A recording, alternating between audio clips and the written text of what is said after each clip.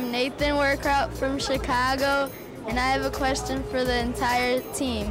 What fun thing did you do this summer? The most fun thing I did this summer was probably being out on my wave runner on Lake Michigan with my two kids. Had a fantastic time. Actually, my summer was very boring. This summer I spent some time up in Vermont, kind of like on the side of a mountain in a little cabin for about a week, and that was my vacation. In the summertime on the weekends, I like to go golfing and just hang out with friends, go golfing, work out, get ready for the next hockey season.